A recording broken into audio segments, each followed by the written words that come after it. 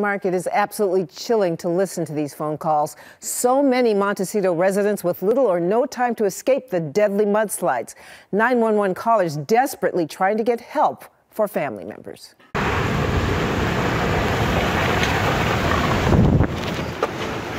Close the door! A frightened Montecito resident rushing to evacuate his family after seeing the danger just outside his door. Mud and debris flowing toward his home. Get ready to go out. Wake Dad up. Montecito fire officials releasing chilling 911 calls received in the early morning hours of January 9th as mudslides sent boulders and debris barreling into homes. Montecito Fire, this is Jennifer. I'm trying to get my wife and daughter evacuated. Vehicles swept away, dozens of homes destroyed or damaged. Many residents left trapped in their homes.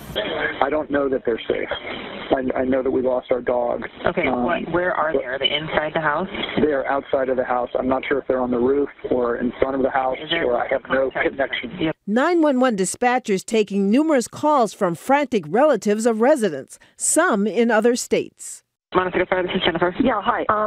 I just got an email from my son and my ex-husband who seem to be trapped in their house, East Valley, and I don't know who to call. Are they safe? It's hard to tell. They said they're trapped in the kitchen. I'm not sure. I'm currently in Wisconsin, but I was just there for all the fires, so I know how bad this is, and so I'm trying to help get them some help. Okay.